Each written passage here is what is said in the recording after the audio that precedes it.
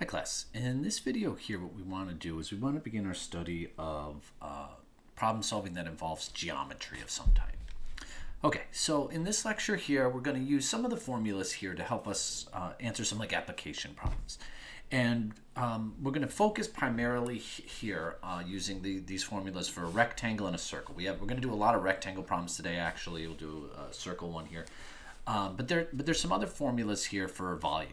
But so basically, let's stick with this one first here to talk about areas. So when you have a rectangle, right, this is what a rectangle looks like.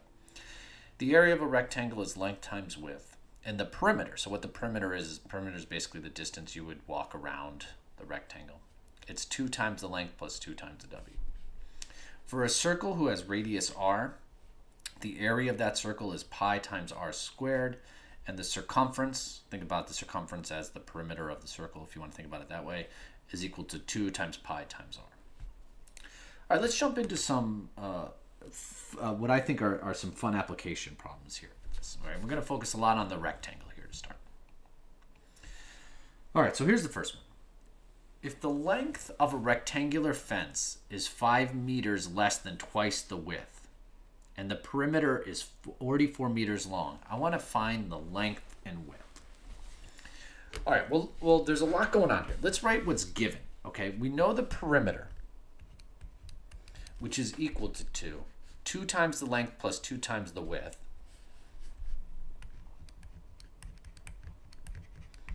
is equal to 44 meters. All right, but now what's really interesting is if you look here, this part here, it looks like the length is stated or determined in terms of the width. So if you let the length be equal to, so the length of the rectangle is, so is tells me equal, 5 meters less than twice the width. So twice the width, 5 meters less. So look what I got here. I can't solve this perimeter equation, 2L plus 2W is equal to 44 because there's 2 variables in it. But look, I can replace L with this 2W minus 5. So 2 times the length, but the length is equal to 2 times the width minus 5 plus 2W is equal to 44. Now watch what happens when I go to try to solve this. Let's distribute. So this is 4W minus 10 plus 2W is equal to 44.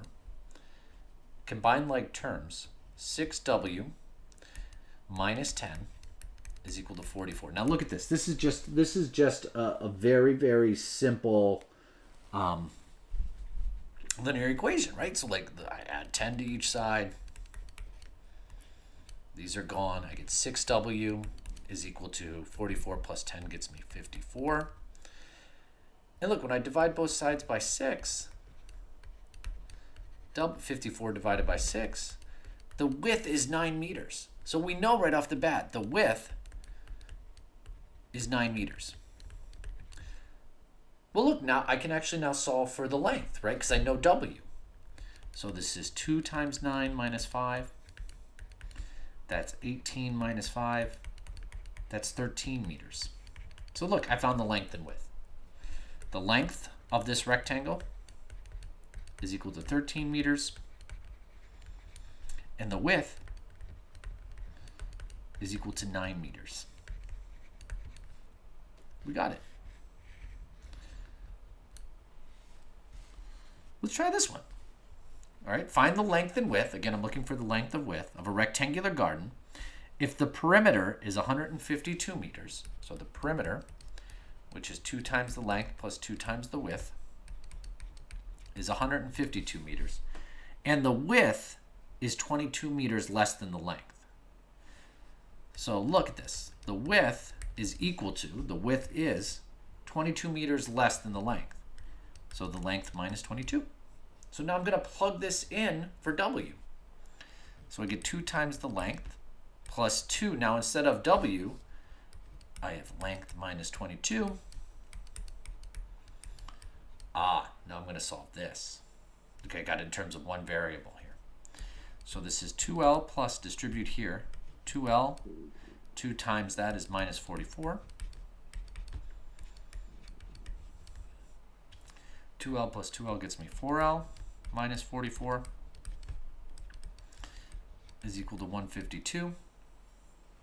So what are you going to do here, right? You're going to add 44 to each side.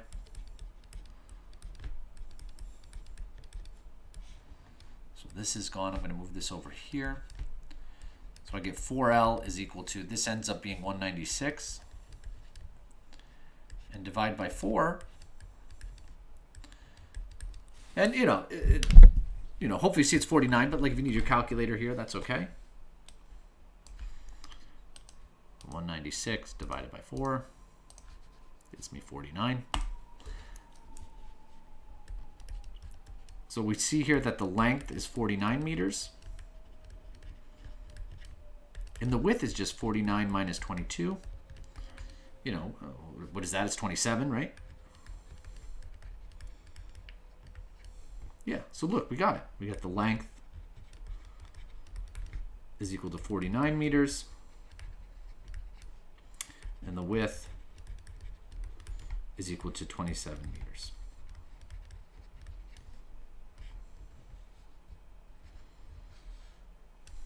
We got it. All right, let's take a look at another one here. This one's fun. All right, so we have this 10-inch pizza that's 1 inch thick, and it requires 8 ounces of dough.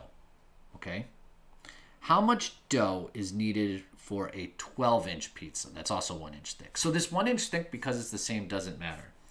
So if you think about a pizza, okay, like this, the only thing that's changing, this is a 10-inch, okay, and then over here you see the 12 inches bigger. What's changing is the area, okay? So let's find the surface area of this. So the area of a 10-inch for a circle, like let's look back. The area here of the circle is pi times r squared. Well, a 10-inch pizza has a radius of 5. So this area here is pi times 5 squared, which is 25 pi. All right, and this is inches squared. And the surface area of this one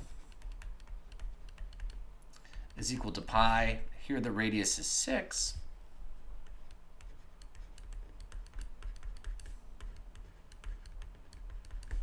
So this is 36 pi inches squared.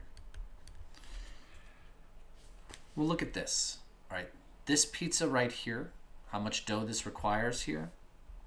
All right, we're gonna use a proportion equation to solve it. So a surface area of 25 pi inches squared is going to require 8 ounces of dough.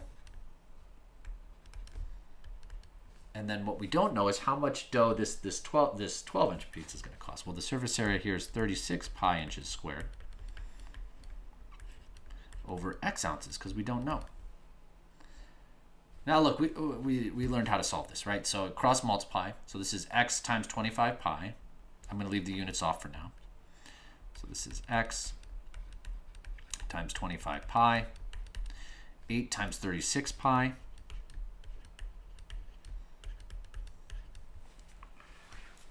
All right, well, let's figure out what 8 times 36 is.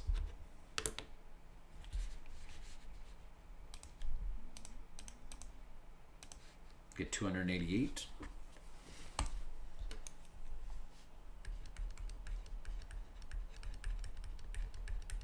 So this is 288, don't forget the pi. And then when you divide both sides by 25 pi to just get x by itself, the pi's are going to cancel out. Pi over pi cancels out. And 28 divided by 25, or 288, excuse me, divided by 25, looks like this is going to require 11.52 ounces of dough.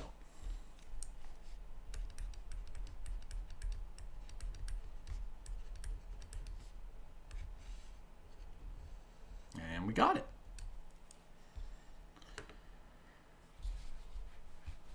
All right, let's do a couple more geometry problems just so we can perimeter problems, just so we can, make sure we got this concept down. Okay. So the perimeter of a rectangle is 80. Okay, so we know perimeter is 2 times the length plus 2 times the width is 80 units, right?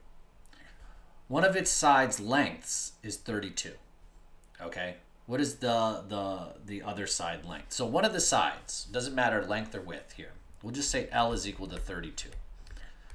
So can we find W? Absolutely. This one was a lot easier. You're literally just going to plug it in. So this is 2 times 32 plus 2 times W is equal to 80. This ends up being 64 plus 2W is equal to 80. When you subtract 64 from each side, hopefully you see, it's 16.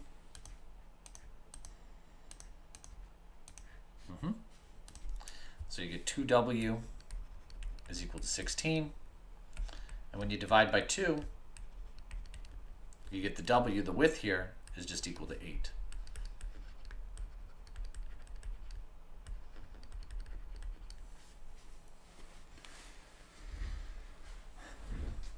All right, let's try this one. The perimeter of a rectangle is, 3 times the length of the longer dimension, So it goes on to say is the shorter dimension is 12 units. So I'm going to let L be the longer side. Doesn't matter if you switch it. The width then is 12 units. Okay? So we're going to let L be the longer side that we don't know. So the perimeter, P, is equal to 3 times the length of the longer side. So 3L. Well, what's perimeter equal to? It's equal to 2 times the length plus 2 times the width. Well, what is the width? So we have 3L is equal to 2L plus 2 times 12. So I have 3L is equal to 2L plus 24. Check this out. Then when you subtract 2L from each side, look at this. You get the length is equal to 24. All right, so now you have to figure out, here's what's really interesting. It asks you what is the perimeter. Well, the perimeter is equal to 2 times the length plus 2 times the width, or 3L, doesn't matter here. But so this is 2 times L, which is 24, plus 2 times the width, which is 12. So 2 times 24 is 48, plus 24. That should be 72, but let's confirm that. We got it. So the perimeter is what they ask for. So you got to be careful what they're asking for, right? The perimeter here is 72 units. All right. This next one's really fun. Really, really, really interesting. Different type of perimeter problem. Okay. The perimeter of a rectangle. Okay, so just remember, the perimeter is equal to 2 times the length plus 2 times the width. The perimeter of a rectangle is 25 less than 3 times the sum of its dimensions. Okay, so the sum of the dimensions, just so we're clear what that is, that's just the length plus the width. So the perimeter is 25 less than 3 times that. So 3 times L plus W minus 25 is equal to 2 times the length plus 2 times the width. Now we want to find the rectangle's perimeter. This is really weird. Like, how do we do this? This is going to be really fun. Watch this. Do you notice how these both have a 2 in it? Let me factor out the 2.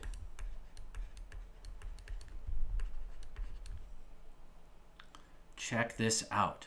Look, I have 3 of it over here, 2 of it over here. So let me subtract.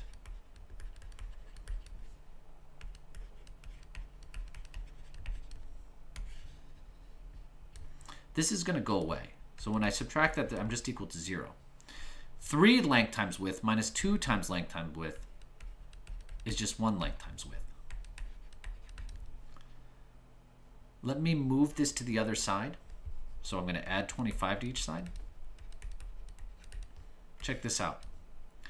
I have the length plus the width is equal to 25.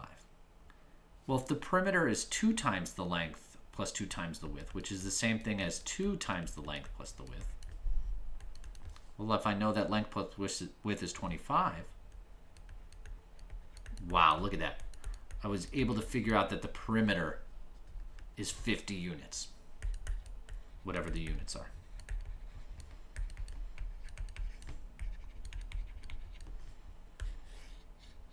So this one was fun. It was just like a little bit of tricky algebra. You know, it didn't seem like you were given enough information, but you absolutely were to figure this out.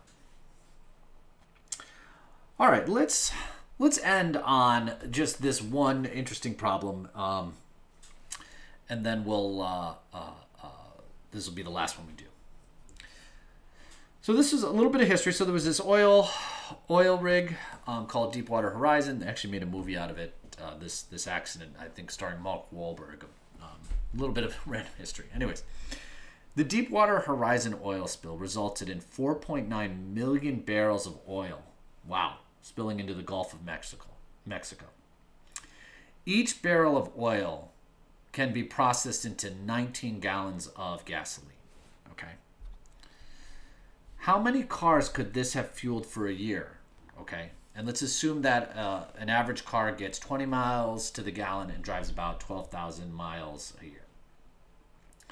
All right, well, let's first figure out how many gallons of gasoline, total gasoline, was spilled into the ocean.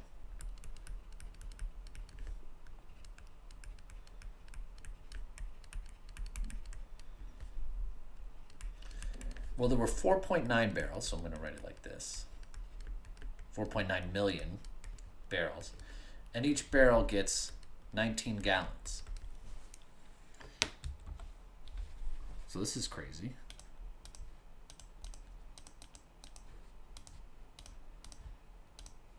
Wow, look at this. They're literally here. Okay, you got to be careful here. It was 93,100,000 gallons. Okay, were spilled.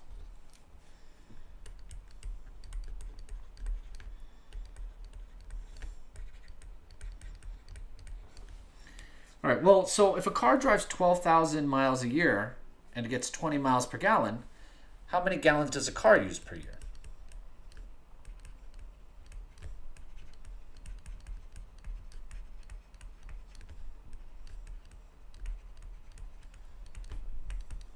Well, it's going to drive 12,000 miles, and it's getting 20 miles per gallon.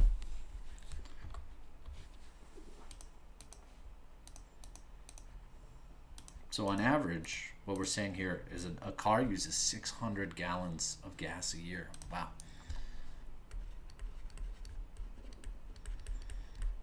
Well, to figure out how many cars now this could, well, these are the total gallons. This is how much a car uses. So how many cars, all right, could this have fueled?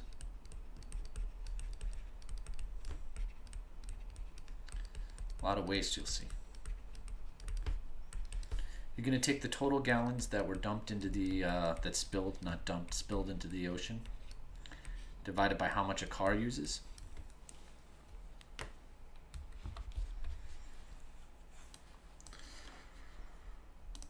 So 93,100,000.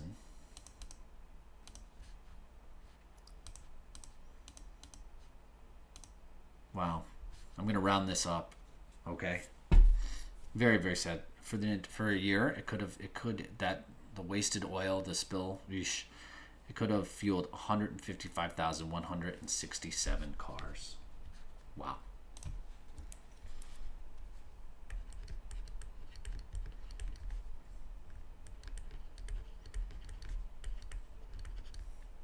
Crazy. All right, class. I know there was a lot to digest in here, and there was some interesting problems worked, you know. But I hope this lecture helped, and as always, I'm here for any questions you have.